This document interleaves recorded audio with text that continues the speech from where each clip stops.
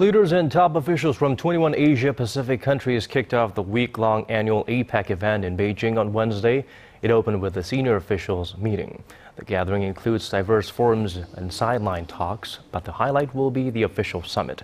Korean President Park Geun-hye, U.S. President Barack Obama, Japanese Prime Minister Shinzo Abe, and Russian President Vladimir Putin will discuss ways to enhance economic growth in the region.